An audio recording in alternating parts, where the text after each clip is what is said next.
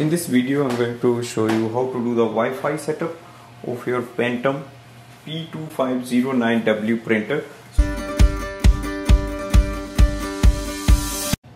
Click on the Wi-Fi button.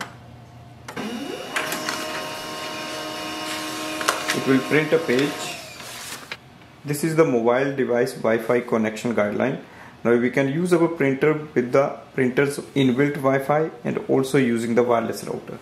So I'm going to use the second method to use with the Wi-Fi network of your home. Go to your smartphone and download the Pantum app. You can download it from the App Store. In the Pantum app, click on the Add Printer.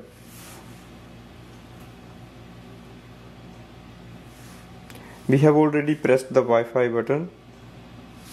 So click Add, Scan, select your printed page and scan the QR code.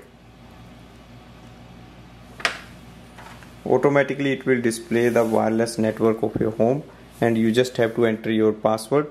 Make sure your smartphone is connected to the Wi-Fi network of your home, only then it will show up here.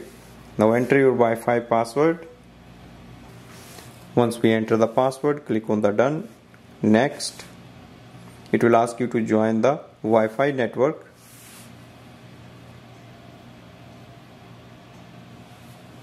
Click Join. Printer is installed successfully. Click Done. And we are ready to use this printer for printing. Let's do a print.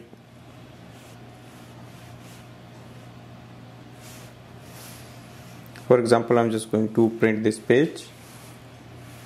Click on the print icon.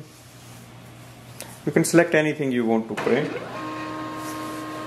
This is the paper output tray.